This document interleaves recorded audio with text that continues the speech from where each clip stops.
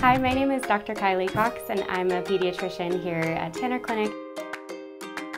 The first 3 years of life is the most intensive period for speech and language development. Do you want to know the best way to support healthy brain development during this time? Reading. Reading aloud with young children is one of the most effective ways to expose them to enriched language and to encourage early literacy skills that promote school readiness. This stimulates optimal patterns of brain development, strengthens the parent-child relationship, and helps build social and emotional skills that last a lifetime.